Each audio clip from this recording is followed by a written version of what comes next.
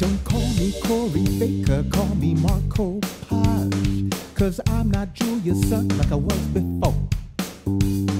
Don't call me Corey Baker, call me Marc Copage, 'cause I'm not Julia's son, not anymore. So I manage clients, and I will tell you something really funny that one of my clients said to me. May I tell you?